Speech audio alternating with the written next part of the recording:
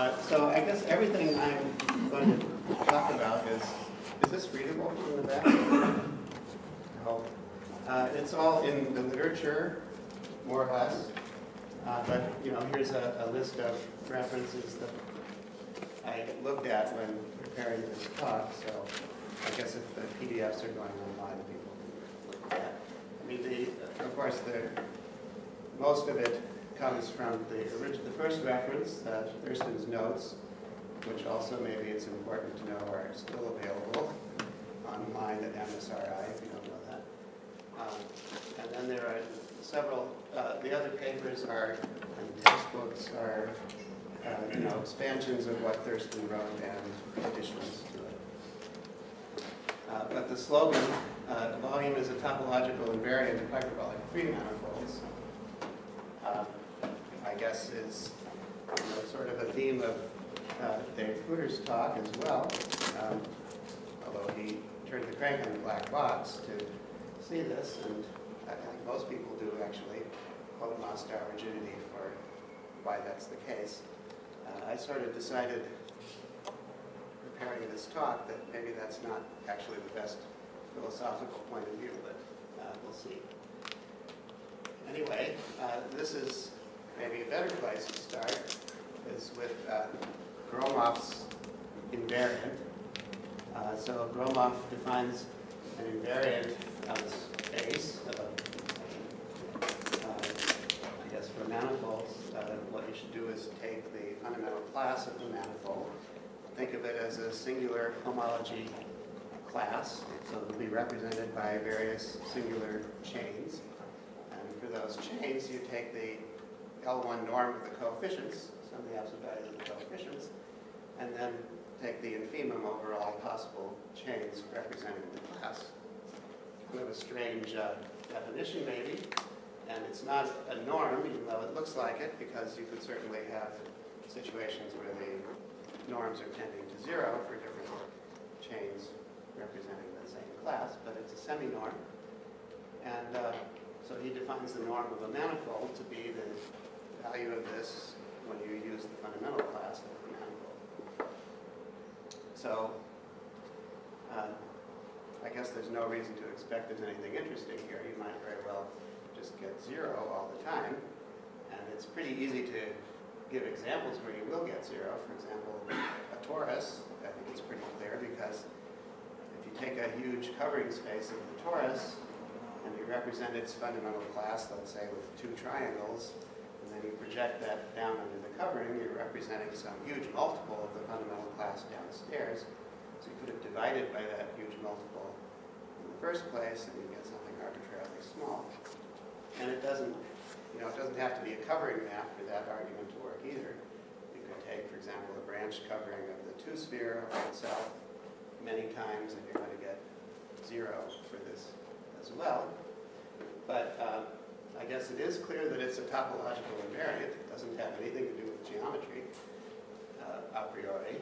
And it has kind of natural properties, which would be silly if it's always zero, but the norm is always going to go down under a mapping, because you're going to be taking the int over a larger set.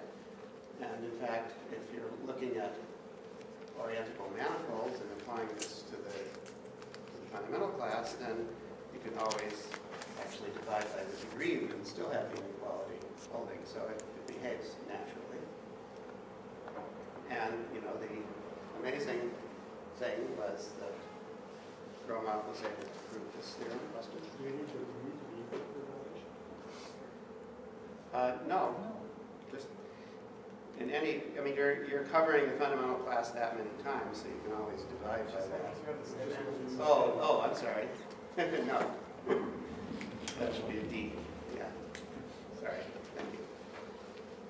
Okay, so the amazing fact is that for hyperbolic manifolds, this is geometric somehow. The norm of the manifold is actually equal to the volume of the manifold divided by this magic number V3, which is, I guess we'll learn to compute this afternoon, but it's the volume of a regular ideal hyperhedron free space.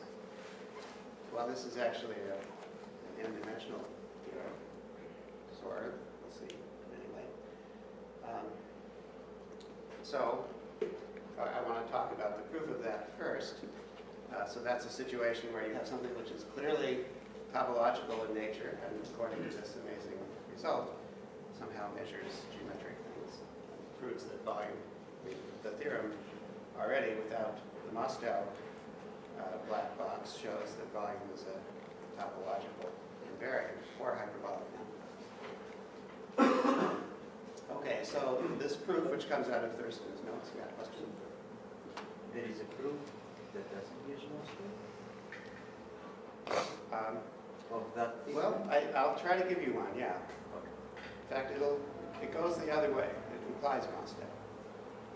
So, I mean, the proof in Thurston's notes starts with Gromov's theorem and deduces Mostow originating from it. So I think that's kind of the philosophical twist. Maybe this Gromov norm point of view is something even more fundamental or lower level than the rigidity. Okay, so in Thurston's notes, he gives a different definition of the Gromov norm, which is maybe slightly scary at first, although I think it shouldn't really be. But it required him to invent a new homology theory to prove this theorem. So it's called measure homology. So here's the definition. A measure K-chain is a compactly supported signed Morel measure with bounded total variation. And it's a measure on the space of all maps, C1 maps of the simplex into the manifold. That sounds pretty frightening, but maybe the first thing to notice is that an ordinary singular chain, where you just have a finite number of singular simplexes, well, that's just a special case where you put a Dirac mass on each simplex. So it is an example of a measure, and maybe this shouldn't be that,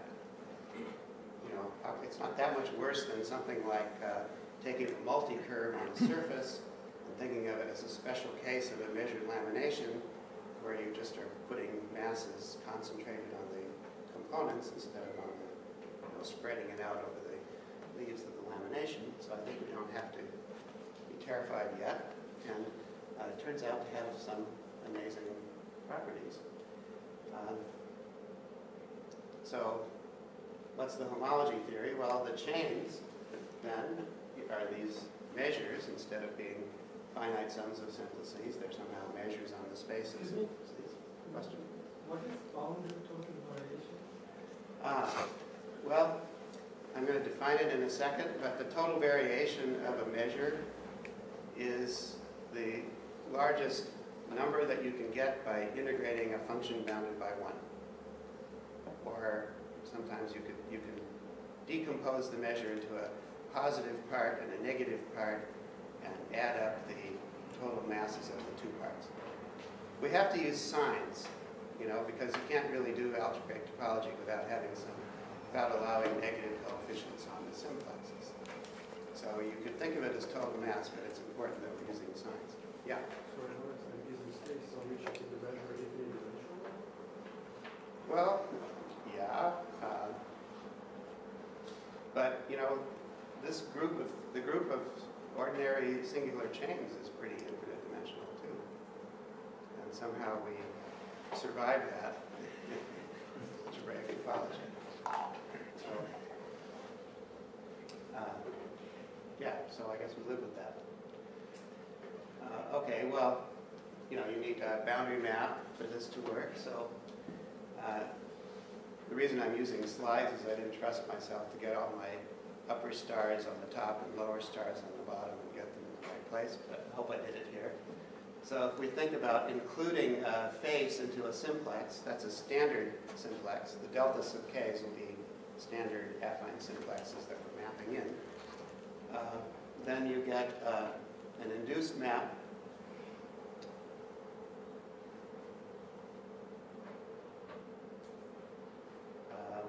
Yes? going the other way, from k chains to k minus 1 chains.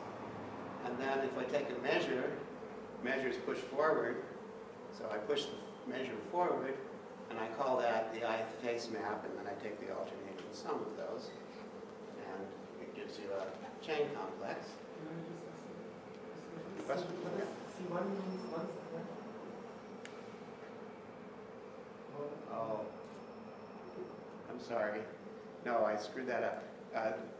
I meant for the C upper one to mean C1 maps, and I meant to put lower ones on my chains. So, oh, I did that. That's correct. Yeah. So this is all, we're looking at all, no, they're not cochains. They're just singular simplexes. So C upper one means C1 maps from the simplex into the space. So one's differential.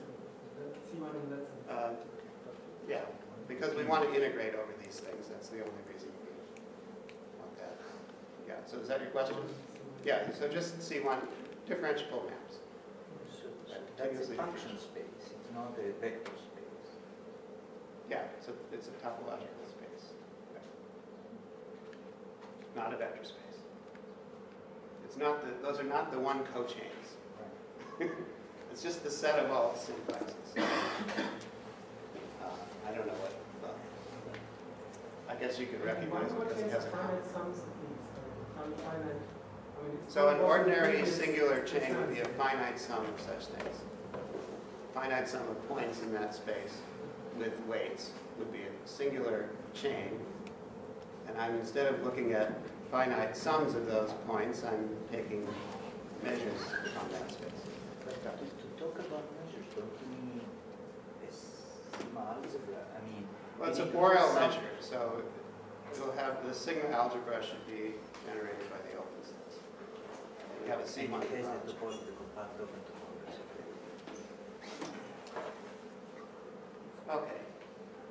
Well, and here's the definition of the total variation then of a measure chain, which is the total variation of the measure. The measure chain is just a measure. So you take the maximum integral that you would get for a function bounded by 1. And it corresponds in a Dirac mass. If you had a finite sum of Dirac measures with weights, then you would be adding up the absolute values of the coefficients. So it specializes to Gromov's definition, but it's more general. And so you define the semi-norm this way. So Thurston's notes gives this proof that I'm going to give, and then the paper by Munkholm, actually, that I put on the reference, is kind of an expanded discussion of more or less the same argument. And it's kind of, there are a couple of interesting points historically about this, but one thing about Munkholm's paper is that there's a statement in there that this measure homology is isomorphic to the singular homology, and it's underlined. And in Thurston's notes, there's the statement that the measure homology is isomorphic to the singular homology. It's not underlined, it's just stated there. But people have been, I meant to mention that we obviously have the same inequalities holding for this norm. So people have been thinking about this since. And in fact, I discovered, searching the internet, preparing this talk, a recent paper by Clara Liu in 2006. And she actually shows that these two homology theories, the ordinary singular one and the measure homology, are isomorphic in this strong sense that the isomorphism between the homology groups preserves this norm. So really you're free to work with either one, as Thurston said, and you have a lot of formal properties that come automatically once you know that they're isomorphic. So if I identify the two fundamental classes in these two theories by this isomorphism, then I can define the norm using either definition. I'm going to get the same thing. So the measure version was Thurston's definition. And once you know that, I guess you also have this stronger formal property about the degree, because the fundamental classes are really the same. Okay, so we need to be able to deal with these strange chains somehow, and the key is to be able to integrate K-forms over these measure chains. That turns out not to be too hard to do. The ordinary notion of integrating a K-form over a singular K-chain just extends nicely, and this is the formula for it. So the measure chain I'm calling mu because that's what it is, it's a measure. And I take a K-form omega on the manifold, and I would like to produce a number, so I would like to have a function that I could integrate against this measure to get a number coming out. And there's a natural function to look at, which is for each singular chain, you integrate this form over it, and that gives you a number, so that's a function on this space where we have a measure, and then we integrate with that measure. So that's very natural, I guess. And you know, the fact that these theories are isomorphic in this strong way gives us lots of nice extra features. So how do you tell if two measure K-cycles represent the same homology class? Well, if you get the same answer when you integrate forms over them, then they're going to be the same class. So, for example, that lets you know if you take, well, you can figure out whether a measure chain represents the fundamental class of a manifold by integrating it over the manifold.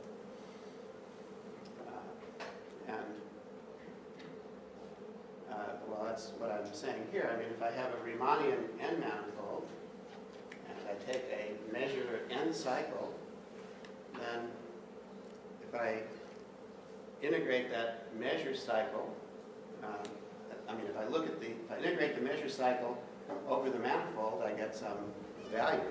If it were the fundamental class, the value that I would get would be the volume of the manifold. So this is saying that the class which is represented by the n cycle is a multiple of the fundamental class, which is whatever you get when you pair it with the volume form divided by the volume of the manifold. And if it were the fundamental class, integrating over the manifold would give you the volume, and those would cancel out. And that would be 1. Okay, so you can't really control the values of that function I was talking about so well in general. I mean, this is where it's going to be advantageous to have these measure chains, I think, that give you more control than the ordinary ones in some sense. But so, you know, a simplex mapping into hyperbolic space, for example, could be arbitrarily large. But we do have geometry to use here, so the next step is this operation called straightening. So I'm going to be working with a hyperbolic manifold and thinking of it as Hn mod gamma, and I have the universal covering projection down to the manifold. Okay, so now take a singular simplex in hyperbolic space. Well, it's the map of a standard simplex into hyperbolic space. There's some vertices in hyperbolic space, and I could take the convex hull of those vertices, and that would be a hyperbolic simplex. And so there's this canonical map, which takes an arbitrary simplex and replaces it by the convex hull of the vertices of the image, straightening it out. You really should do it in a more careful way than that, though, because the singular simplex is supposed to be a map. So there's also a completely canonical way to map a standard simplex into a geometric simplex, because in hyperbolic space you have barycentric coordinates, just like in Euclidean space, and so you can map points with certain barycentric coordinates to the point with the same barycentric coordinates. So the straightening map takes any simplex and replaces it by this completely standard map from standard simplex to hyperbolic space, which preserves the barycentric coordinates. And it's homotopic to the original simplex. So if I have a chain, and it's canonical, so if I have a chain, for example, which has boundary 0 and I straighten everything out, it's still going to have boundary 0. Cancellations will persist. Okay, so we really need to define It may this. not preserve the dimension. Sorry? It may not preserve the dimension. Well, that's true. But it's still, there's still a standard map, right? You can let some barycentric coordinates degenerate.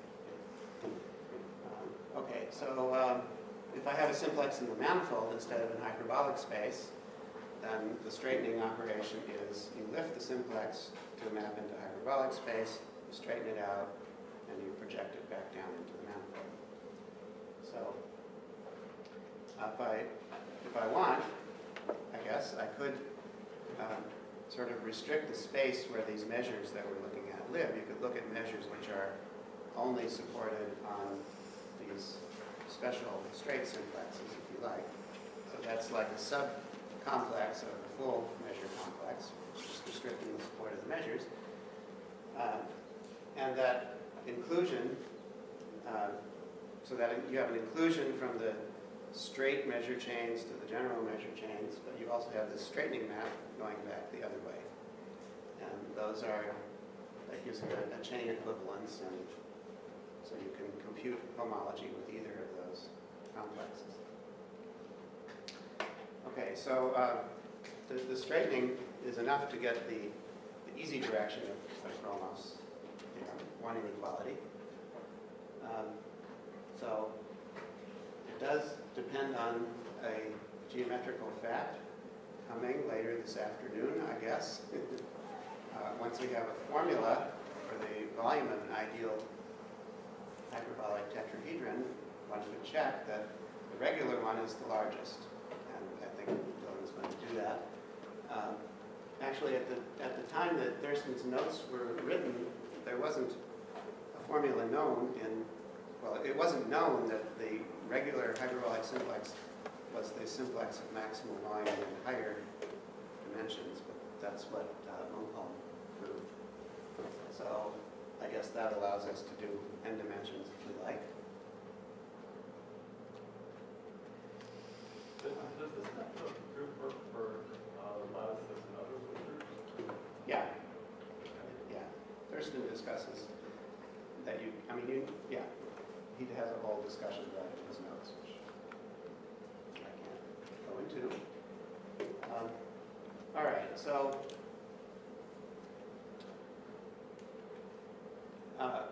I'm trying to prove the easy direction of Gromov's theorem here. So this is just this calculation that's on the screen. So take a measure chain, may as well assume that it's straight. So all of it's supported only on the straight simplexes. And suppose it represents the fundamental class of the manifold. Well, that's the fundamental class either way you think about it. So you know that when you pair it with the volume form, you're supposed to get the volume of the manifold. And so I can compute the volume of the manifold as what you get when you integrate the volume form against this measured chain. But since I'm only looking at straight simplexes here, I'm actually just calculating the volume of some hyperbolic simplex when I compute the value of this function at every point. So it's bounded above by the maximal volume, which is the volume of the regular simplex. So you get this inequality that the volume of the manifold is less than or equal to the Gromov norm times the volume of the largest simplex. So that's the easy half. The hard half is an amazing idea, in my opinion. So the advantage of having these fancier chains is that there are constructions of interesting cycles that are completely different from what you would think of normally. I don't know, what does a singular chain look like anyway? I mean, I think people usually think of them as, they pretend that you actually have a triangulation of the manifold and then a singular chain is just a singular simplex. So I don't think anybody really has any good picture of a true singular chain, but they're certainly a lot worse than that, and they're going to cancel out with each other and go all over the place. So it'll be a huge mess. So anyway, there's a construction of a chain, and of a cycle, which Thurston called smearing. Maybe you'll see why. So the point is that the isometries of hyperbolic space actually act on the chains, the singular chains in the manifold.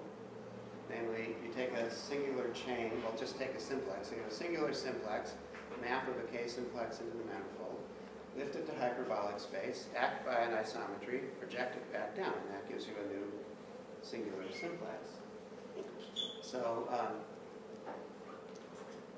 you can, think about all these singular chains dividing up into orbits under this action, and of course, if you translate it by something which is in the group gamma and project it back down, it's going to be the same again.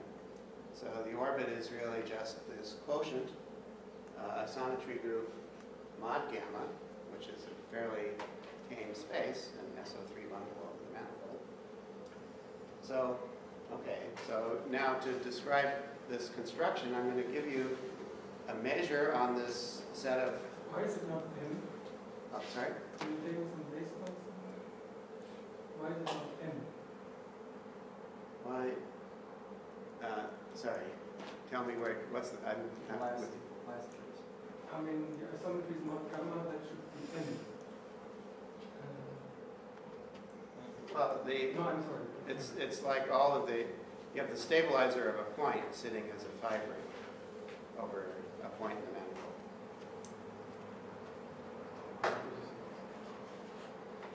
So I take all isometries.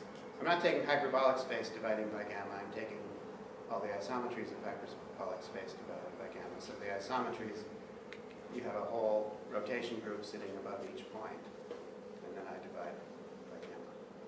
So I think it comes out to an SO3 bundle over gamma. Okay, so we want to, one of these, so this smearing construction is going to be a measure which is supported on one of these orbits. And we have to choose the measure, normalize it correctly. So the way to do it is to make it be a local product measure. So it should look like the ordinary volume measure on the manifold direction, and Haar measure on the SO3 direction, normalized to have volume 1. So that gives me a specific measure supported on this one orbit. Sir, it looks like you specialize in 3 at some point? Well, actually it went the other way. I started out with 3 and then I went back and changed the 3's to n's. Looks like I missed one though. Yeah, so I mean everything, sorry, if you see 3's here, they're supposed to be n's.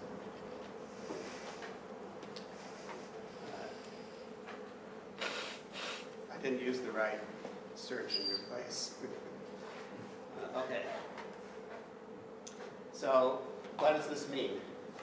Well, we want to compute the total variation of this smear of a simplex. So the smear of a simplex is, you start with a standard simplex, and then you look at its orbit, and then you put this uniform metric on the orbit. So to find the norm of it, you take the total mass of that. It's a positive measure. Take the total mass of that. And the way we've set this up, it integrates to be the volume of M, because the fiber directions have mass 1. I mean, I could have taken a negative simplex as well, negatively oriented simplex. These are always oriented manifolds. And then I would get minus the volume when I did the integral, but the norm would still be the volume. Okay, so here's the tricky direction of this Wilmot theorem. So don't start with, you can do that smearing for any simplex you like, but start with an actual straight simplex and smear that. So its image, the image of the simplex, is a nice geometrical hyperbolic simplex. It has a certain volume. So So if we do this construction and then pair the measure against the volume form, it should come out like this. We integrate against the measure a function which is the volume of the image simplex. And so we're just going to get the volume of that simplex times the volume of the manifold.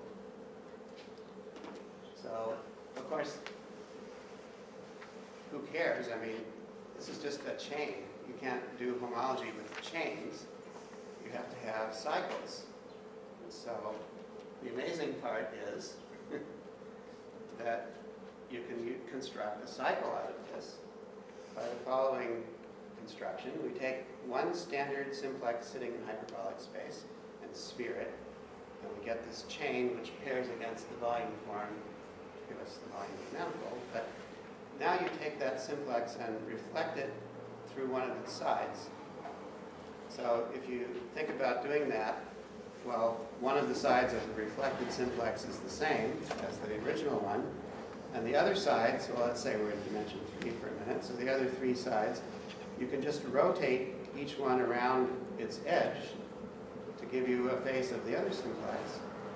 So up to the action of the isometry group, the faces of those simplex and its reflection are the same. So if you are allowed to do this smearing operation and just sum over all possible isometries, everything cancels out and you actually get something with boundary 0.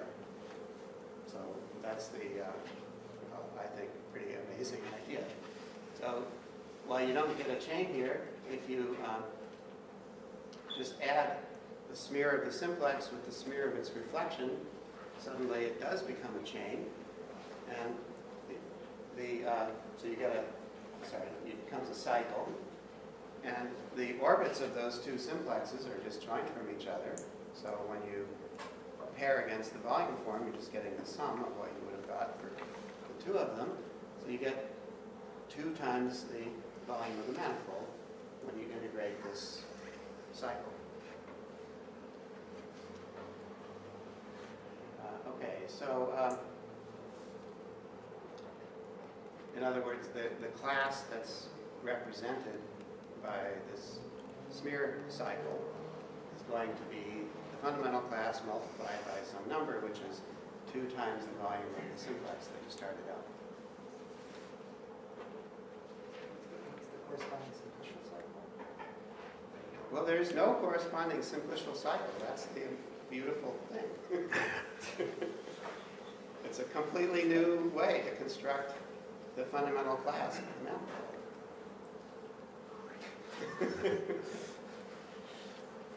I don't think that, I can't imagine what it would correspond to in the traditional point of view.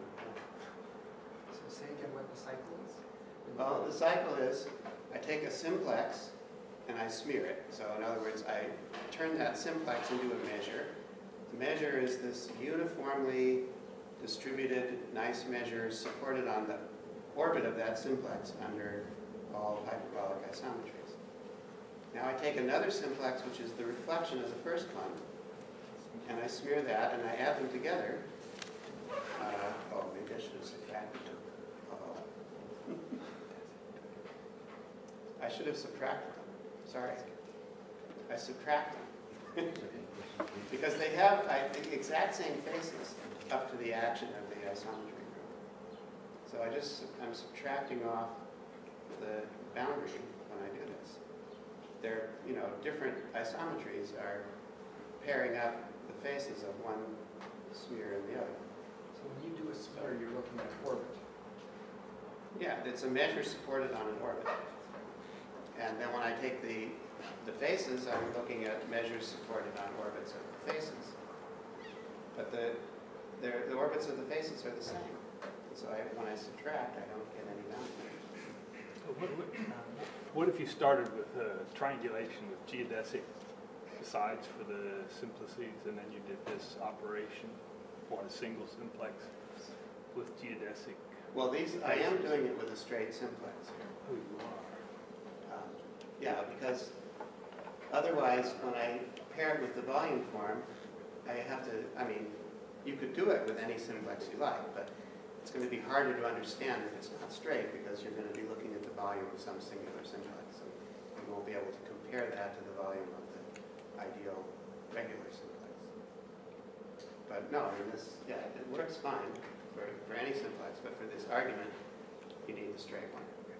But if you subtract, why don't you get volume 0?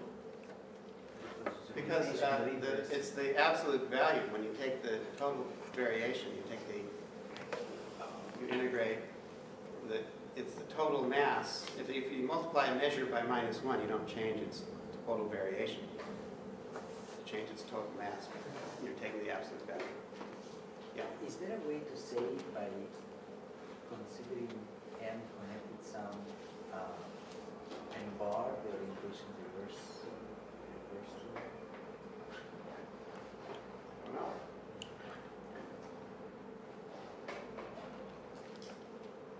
But you know, I don't think you can escape. I mean, you can. There's another argument, but you're not going to get this beautiful Thurston argument unless you allow him to do this beautiful construction of a fundamental cycle. Yeah. To go back to the infinite dimensional question, so here the smearing only takes you into finite dimensional. Yeah, the support of the measure is just on this nice manifold. It's just, there's a copy of this bundle over the 3 manifolds sitting inside the space of simplexes. And the measure's just supported on that. And all I care about is its total mass, or its total variation, or what happens when I integrate it against M form. And so all the other stuff doesn't really affect it. So the end of the story is that the norm of the manifold is less than or equal to the norm of this smear cycle divided by 2 times the volume of the simplex that you used for the cycle in the first place.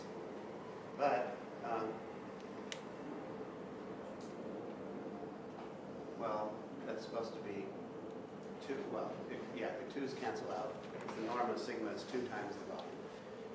So you start out with some simplex, and what you get for the norm, I mean, for an estimate of the norm, is volume of the manifold divided by the volume of the simplex you started out with. But then you could take the simplexes arbitrarily close to a regular ideal simplex, and in the limit, you're getting that the volume of M is greater than or equal to the norm of the manifold times the maximum volume simplex. Can you say then why the norm of M is less than the norm of sigma divided by? Well, I did this computation with sigma by pairing it with the volume form. And what I got was 2 times the volume of my starting simplex times the volume of the manifold. If I took the fundamental class and did that, I would have got just the volume of the manifold. So since this, we checked, this cycle is, this checks that the cycle represents 2 V sigma times the fundamental class.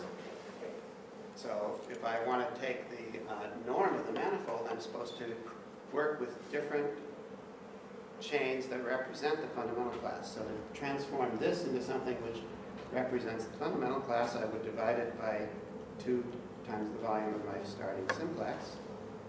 And then when I do that, I have to then take the inf over all possible chains that represent the fundamental class. And just in this family, I have chains which go down to volume of M divided by the volume of the maximal simplex. So I get an inequality. The norm of the fundamental class, it's represented by a bunch of chains which individually have norm which is volume of M over V sigma, and over the whole family, the inf is going to be volume of M over Vm. Yeah. So the fact that when you pair sigma with dv, it doesn't cancel because it's a reduction. Well, when you pair sigma, no. No, the reason it doesn't cancel is because you're taking total variation. So you have a negative measure and a positive measure, but the total variation is the sum of the 2 masses. No, I'm not talking about the norm of sigma, I'm talking about the sigma paired with the truth.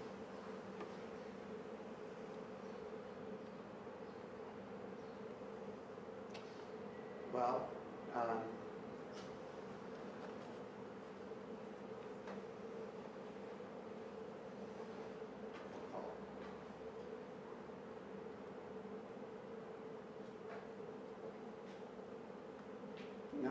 no, the thing is I'm taking, in both cases, I'm taking,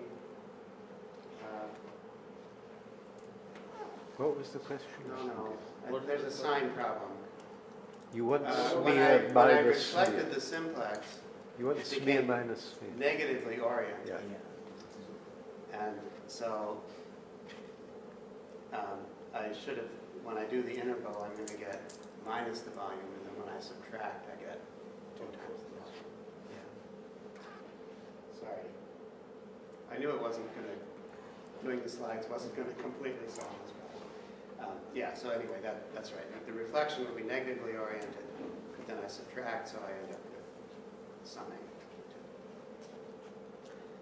Okay, so that's, I think that proves Gromov's theorem, that the norm is equal to the volume. So the reason Gromov proved the theorem was to give this simple proof of Moscow rigidity. So I thought I'd go through that. So so here's the statement of the Moscow rigidity theorem. This is for closed manifolds. So I have 2 closed manifolds, hyperbolic, dimension bigger than 2. And they're homotopy equivalent. I want to prove that the groups are conjugate in the isometry group, and therefore the manifolds are isometric. So here are the steps. I take a homotopy equivalence to begin with, and okay, I want to make a definition here. So if I have n+1 points sitting on the sphere at infinity, I want to call those a regular n+1 tuple if they span a regular ideal simplex. So here are the steps. First of all, you lift the homotopy equivalence to hyperbolic space and prove that it's a quasi-isometry, which was a term that hadn't been invented in the time the notes were written, but now is used all the time, and argue that you can extend this lift continuously to a map of the sphere of infinity. So I'm going to skip that step because that seems to be something that everybody accepts these days as easy to do. Geometric group theory and so on, and we don't have time anyway. So that's step 1. Step 2, prove that the map on the sphere of infinity takes a regular n+1 tuple to a regular n+1 tuple. And step 3, prove that that implies that it's actually an isometry. Okay, so here's step 2. Suppose you want to get a contradiction. So suppose you had this map on the sphere at infinity and it took a nice regular simplex to some other ideal simplex which was not regular. So it's going to have strictly smaller volume. And I want to approximate, I'm only allowed to work with true simplexes, not ideal simplexes here. So let's take some straight non-ideal simplexes which are converging to this regular simplex that's going to be distorted under the map. And do this construction with the smear, except use the minus sign, with the plus sign. So I do the smearing for each simplex in this sequence. And no matter which simplex in the sequence I use, the smearing construction gives me a cycle that's representing the fundamental class of the manifold up to a multiple. So, in fact, according to our formula, what it is the volume of the image simplex divided by the maximal volume times the fundamental class. So, what's happening as it's the volume of the simplex divided by the maximal volume.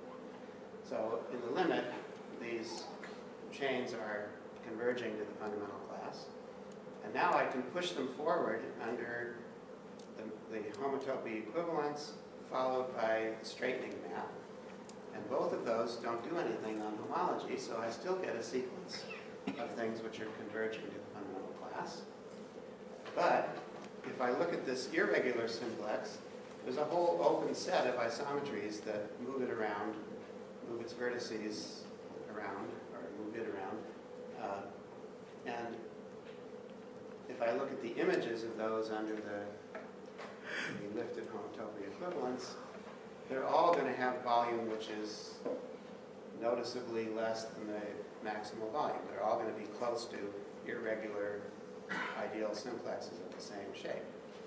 So when you pair the pushed forward thing, so you take the smear of these things, you push it forward, and you straighten it, and pair that with the volume form, you get two contributions to the measure. One is on a set of positive measure, you have some definite deficiency from the volume of the maximal simplex, and then you have everything else, which you don't know anything about. It might be as large as the maximal simplex. But what you're getting is strictly less than the volume of the maximal simplex. But we know the volumes of the manifolds are the same by Gromov's theorem. And so we get a contradiction because the pushed forward thing paired with the volume form should be giving us strictly less than dn times the volume of the manifold, and it's not, because they're representing the fundamental class, and the limit, we're supposed to be getting the fundamental class to give us the volume when we pair. Okay, so that's step 2. Here's step 3. Okay, so what we proved so far is that a regular n plus 1 tuple of points goes to a regular n plus 1 tuple of points under the map on the sphere at infinity. So we want to argue that that means that this map on the sphere at infinity is actually a Mobius transformation. Once we know that, we're done, because the action on the sphere at infinity determines the action on hyperbolic space, and so if we can conjugate the two actions on the boundary by Mobius transformation, then we can conjugate them also by isometries in the isometry group. Okay, so here's the construction. You take a regular ideal simplex in hyperbolic n space, and just think about the reflection group that it generates, reflecting through the sides of that simplex. So you reflect it through all, let's say you're in 3 dimensions, so you reflect it through the 4 sides, and then you continue reflecting like that. And what you end up with is a tessellation of hyperbolic space by a regular ideal tetrahedra. And the vertices of that thing are dense on the sphere at infinity. And regular n plus 1 tuples go to regular n plus 1 tuples. So the tessellation goes to the tessellation. And so that means that it's actually, there's an isometry that takes the tessellation to the tessellation the same way. So this map has to be a Mobius transformation. Okay, ready for the quiz? Oh, you're not ready for the quiz yet? Oh, Okay. maybe that's the, why n greater than 2? That's the quiz. Oh. Sorry. There it is. Where did we use n greater than 2?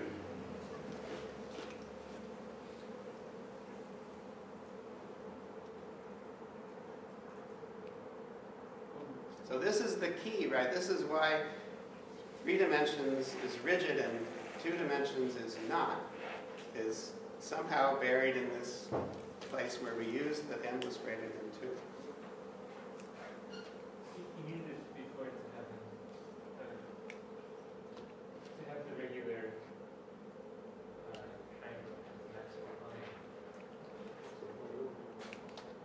Well, no, that's actually, it's actually true in the plane as well. The regular ideal triangle has maximal volume. But it's not unique. So when we reflected this thing through a face, that's a canonical operation, but there's no reason, there's no guarantee that the isometry would give us the same simplex unless there was a unique way to reflect the simplex through a face, which there is in higher dimensions because you have a dihedral angle that's forcing the reflection to be a fixed unique simplex. But in 2 dimensions, you know, any ideal triangle is regular. There's no angles to measure. There's nothing to tell you anything about why one of these ideal triangles should go to another.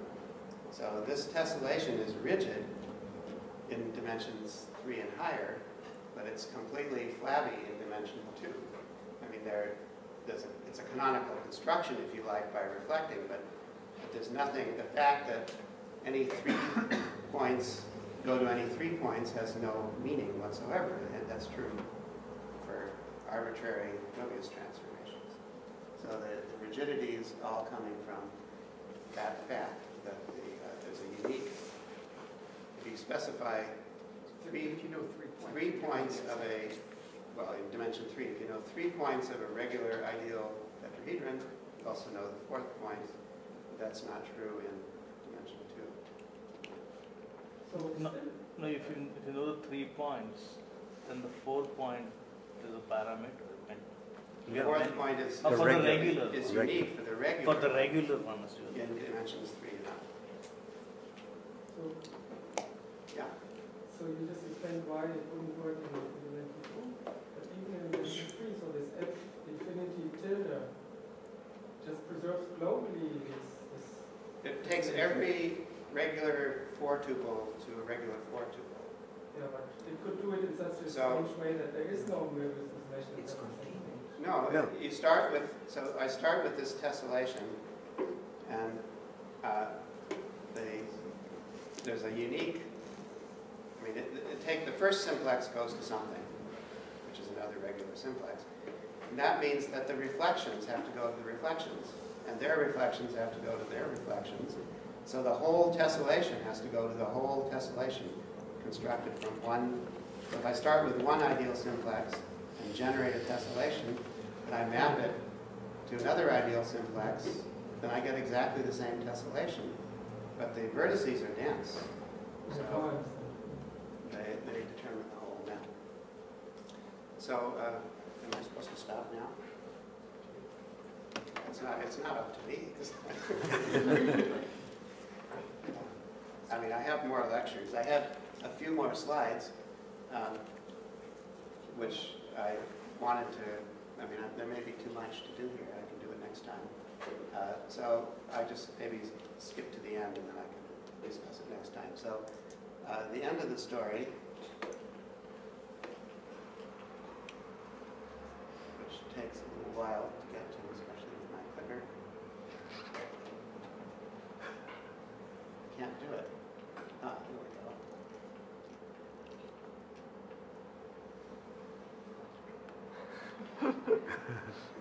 Okay, yeah, this is too much stuff, but here's the end of the story, which I'll do next time. If we take the real numbers that you get by looking at volumes of hyperbolic 3 manifolds, that other stuff that I skipped tells you that that's actually a well-ordered set of real numbers, which means that if I have some topological property I'm interested in for a hyperbolic 3 manifold, it's a reasonable thing to do to ask, well, what's the first manifold that has that property?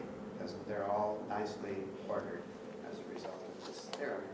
So I'll discuss that next time, I guess.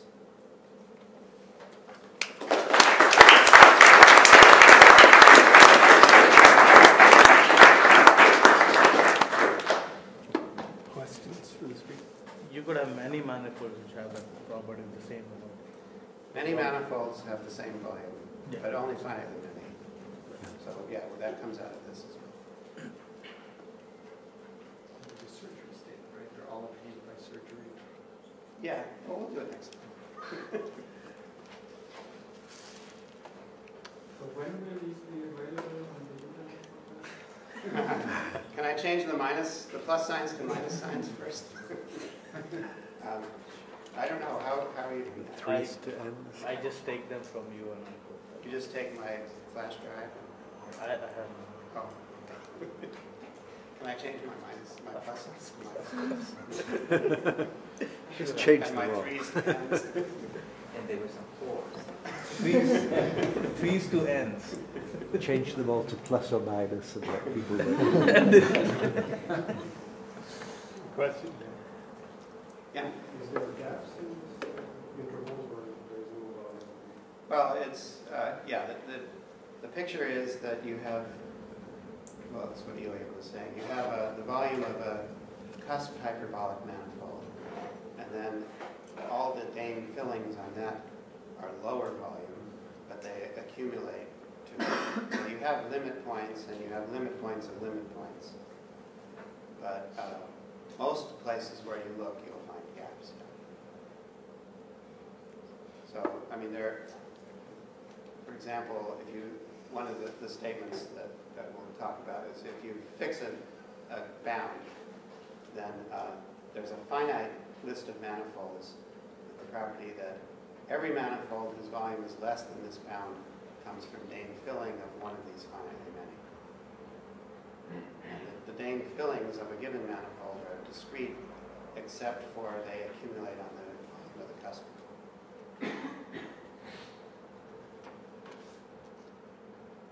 Let's thank the speaker again.